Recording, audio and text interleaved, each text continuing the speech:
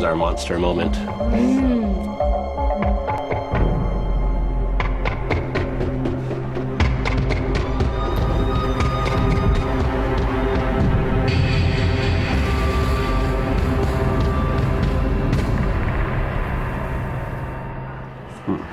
Pretty good, right? Yeah. It's not that strange because I see it happening. What's strange is seeing people's reactions to it when they see me for the first time. Whoa. That's the reaction we want, right? It's pretty rough, right? Oh, I know. You look like you had a rough night. Either that or it's a great Halloween costume. In rough night. Wait till they do the teeth. No one would talk to me. That was the weird thing. Is I really don't look very nice, and I have my skin sort of looks like it's decaying, and I'm a very disturbed-looking lady. It didn't seem to scare Jodelle at all. We've already put her in an oven. She's not scared of anything. They do prosthetics and then apply things to your face. So my entire face, except for sort of a blaze down the middle, is all burned. Different nights I had a prosthetic sleeve of burns up my arm, and then prosthetics under my dress that, where you see a slash. It's about a 5-hour makeup. We've just pre-constructed these the pieces for her face. There's 5 in total. They're gelatin. It's kind of nice. You get the actual translucence and the color, in layers intrinsic in the piece, so it really looks like skin, burnt up, kind of cheese toasty. We've got a large file of medical reference books, that sort of thing. So, I've done a lot of burns over the years. Made it down to the burn ward. It's so painful to look at. It's so disturbing, and you're putting it on and it's all a lot of laughs, but then you look in the mirror and you go, oh my God, this is it's so painful looking. And that freaked people out, looking at me with the burns on.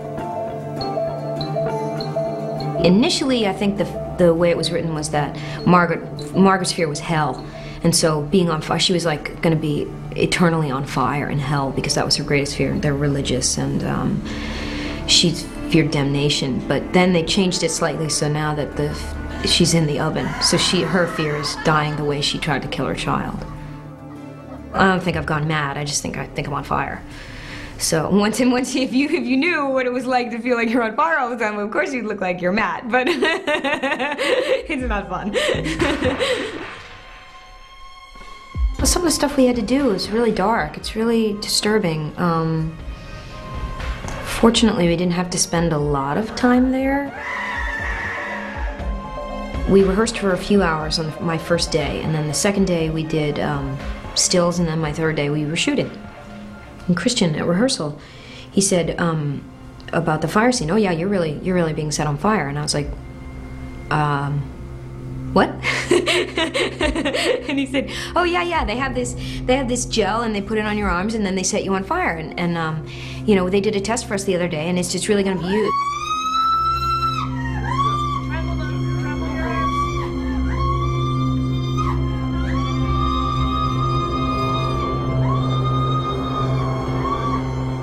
I sent an email to my family that morning. I said, just asking for some prayers today because I could end up horribly disfigured doing this stunt. So I just want you all to just put it out there. Let's hope this goes well.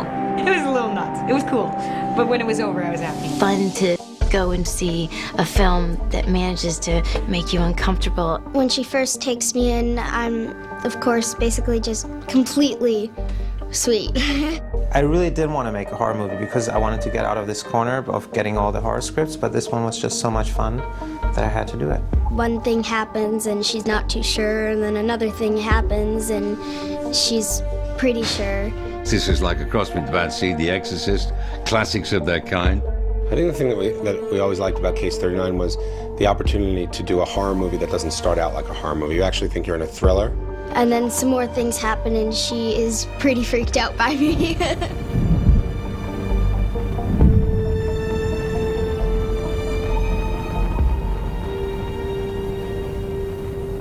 My manager told me about it, and he sent it to me in England while I was filming Beatrix Potter.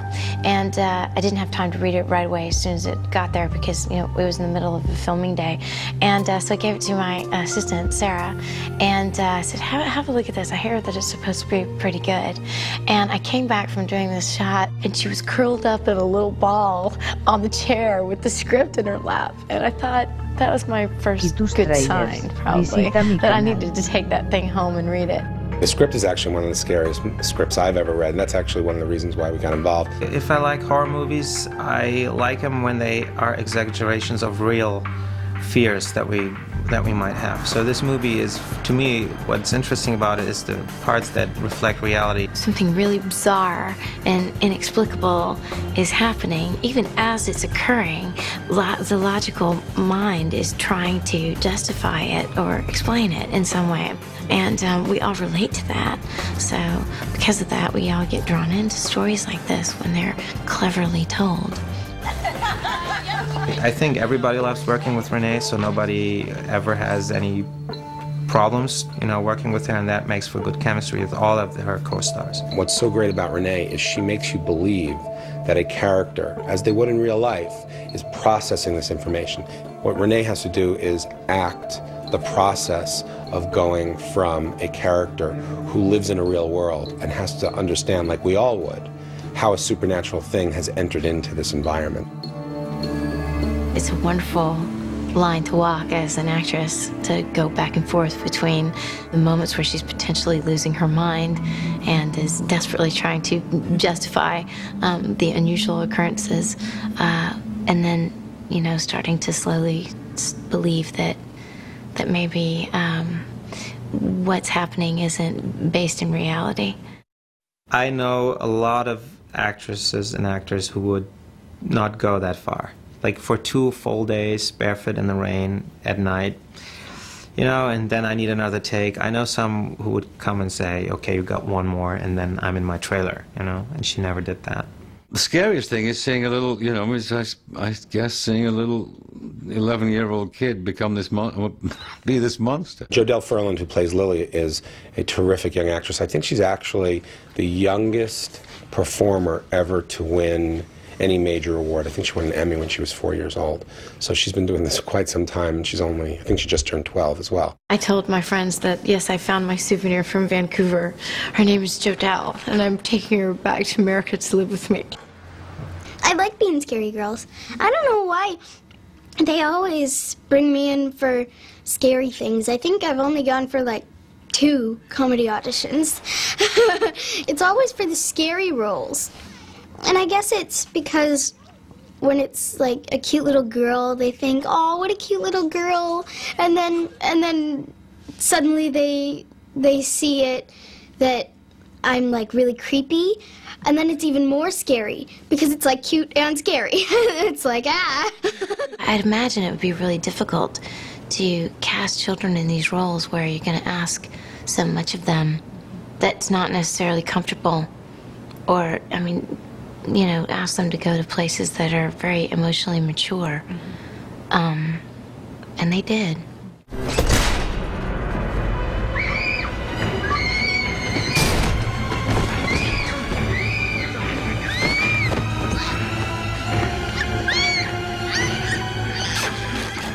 That was really hardcore. I was just worried about, you know, Jodelle, because she had to get in there, and they did have special effects, flames and smoke and things like that all around her, and I had to jerk her out of it. And then she'll laugh about how funny it is the minute that it's over.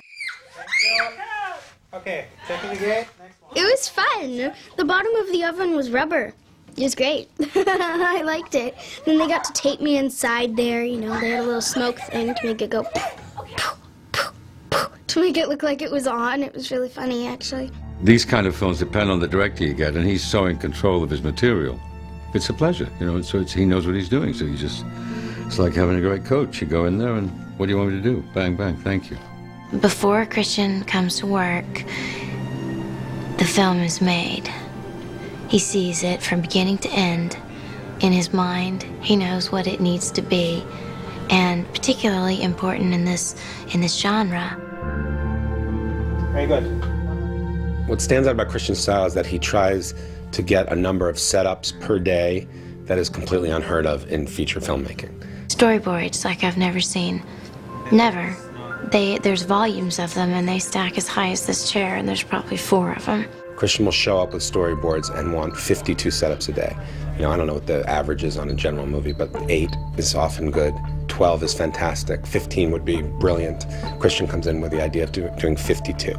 Every shot, every angle, every head movement, every turn, every line has been drawn out in, you know, storyboard form. Well, I storyboard everything, even the most boring scenes, because you know, I try to make them not boring. We don't shoot per scene, we shoot by numbers. You know, which shot number is it? Which setup is it now? Oh, it's number 14. Okay, we moved on to 14. What's 14? You go over and you look at the storyboard board, which is the size of this wall per day. This is not storyboards, this is a shot list based on the storyboard, which just says what we're doing when, in what order, and what direction, so they can prep and be a lot faster than if I block it on the day and decide here after 10 rehearsals where to put the camera, so that's why we are fast.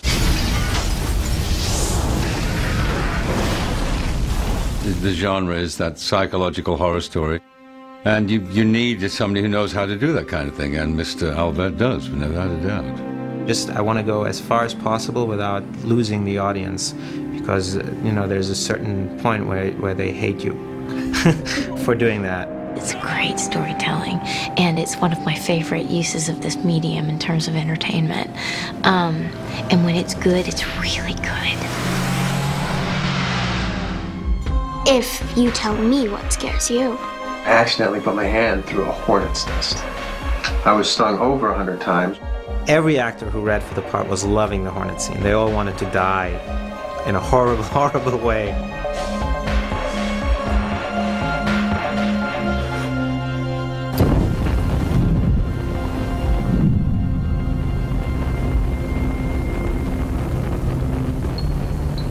That scene, when I first read the script, was the scene which really made me want to do the movie.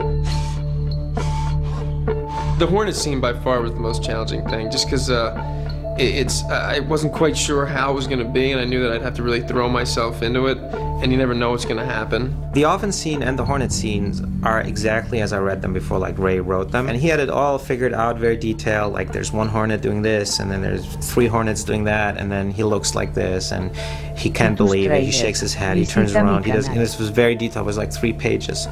And since everybody who read that had his fantasy going, I really wanted to meet that fantasy and don't disappoint. So I cleared 2 entire days in the schedule for just this scene, and just a lot of shots. I don't know, almost 60 shots in that scene. That was definitely by far the most challenging thing for me in this movie, was that scene, filming that scene, and making it real and really believing that this is happening. Because you can't really, I mean, you could fake it, but, I mean, I did fake it. I wasn't killed by hornets. But to believe as much as I can, the given circumstances. That scene specifically, the hornet scene, there's so many little pauses and the rhythm of the way it was written. It's not just this gory, horrific, like Saw or you know, those kind of movies. It really is suspense. There's tons of suspense. We spent 2 days shooting that scene, the hornet scene, and it was pretty incredible. There's going to be a lot of CGI stuff, so there were only dead hornets that were in a freezer, and they really smelled in the back of my shirt. But they were, that was intense. I mean, it was so fun because we got to go into this bathroom for 2 days, and I got to just destroy it, basically. And he let me destroy it, and he had all these cool things that Doug did, and basically you get to play a guy who loses his mind. And that's fun.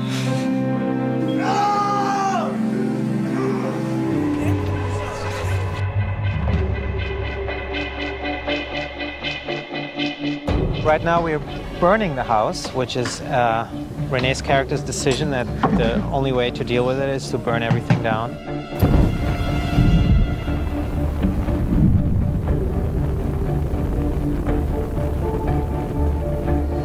My name's Bob Coleman. I'm the Special Effects Coordinator for Case 39. Well, the house about 3 to 4 weeks ago was nothing. It was an empty lot.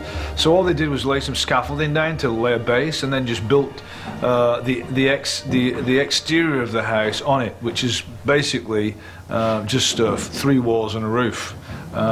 Actually, a lady was walking past this afternoon and she said, "Is that a real house?" I said, "No, it's kind of a facade." She said, "Well, I'd buy it." I didn't have the facade in the budget, so, and I fought for a long time to build this house, so I'm now happy that I have it. I was shooting here for 3 days. Even if it's a house that you can destroy because it's old, you don't know what kind of foams and chemicals and stuff is in there, so you just don't have it under control. And this is all controlled, and we can turn the fire off and back up and turn it on again. So I'm very happy that we have that. It was a long battle. The fire starts basically outside at the back. We have the biggest propane tank you could ever want to see. I mean, it's massive. You could actually burn down the whole street with it, but it's more convenient for me to do it that way. Okay, so that one is the furthest window by that house. Correct. Okay. Tell me when you're there with your torch. I'll give you acknowledgement. Propane flames are very hot for a start-off, so her exposure to the flames will be very limited. We're going to do a shot where the camera is outside at the bottom of the path, so the net curtains are drawn, and there's flames in the background here. And we have the shadow of a stunt lady walking across here, then that's Renee taking off with the fish. She goes around the corner in here, and Renee stood by the door. And as the stunt lady leaves, Renee emerges. It's kind of a Texas switch. And then as she leaves and closes the door, the back of the door's got Lexan on it, we bring the flames up in the other room. Say, flame up. Flame up. I get the flame up. As soon as the flame up, she shouts, say, action. And the stunt girl will walk across the window and it all happens. Continuing question. If the windows don't actually fall out when we blow them, I'll take the windows out.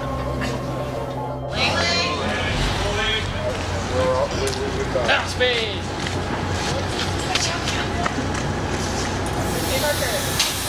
Here we go. See, Mark?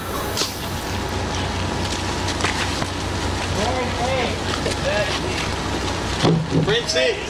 And flame up, please. Flame up. Action, Orly.